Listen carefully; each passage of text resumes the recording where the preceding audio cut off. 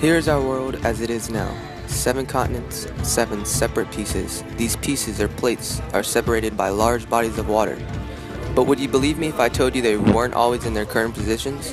What if I told you that there were once a supercontinent made up of all present-day continents that existed over 100 million years ago, called Pangaea? In 1912, geophysicist Alfred Wegener proposed the continental drift theory.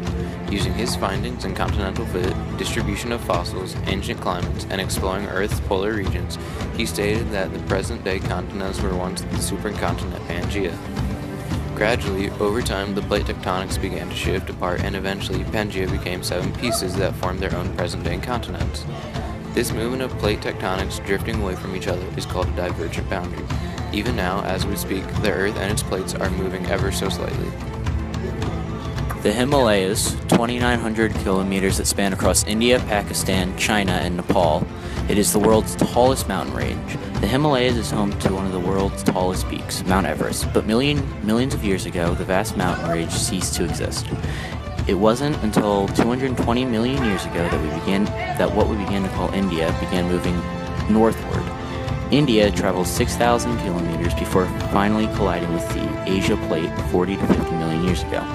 The Indian landmass began pushing the Asia one, causing the Asian landmass to move up. This movement, or collisions of plate, is called a convergent boundary. The collision of the Indian and Asian plates are what formed what is today the Himalayas. It's one of the most scary natural phenomena. It can be felt for miles, causing destruction in its way. It's an earthquake. These forces of nature are caused when plates slide along one another. This scraping of plates is called a transform boundary. One of the most famous transform boundaries exists in the San Andreas Fault. This boundary is located in California and causes annual earthquakes in the area. The western side of the boundary is gradually sliding north. This movement is causing the land to shift northward at about 6 centimeters per year. Eventually, the present cities of Los Angeles and San Francisco will be side by side.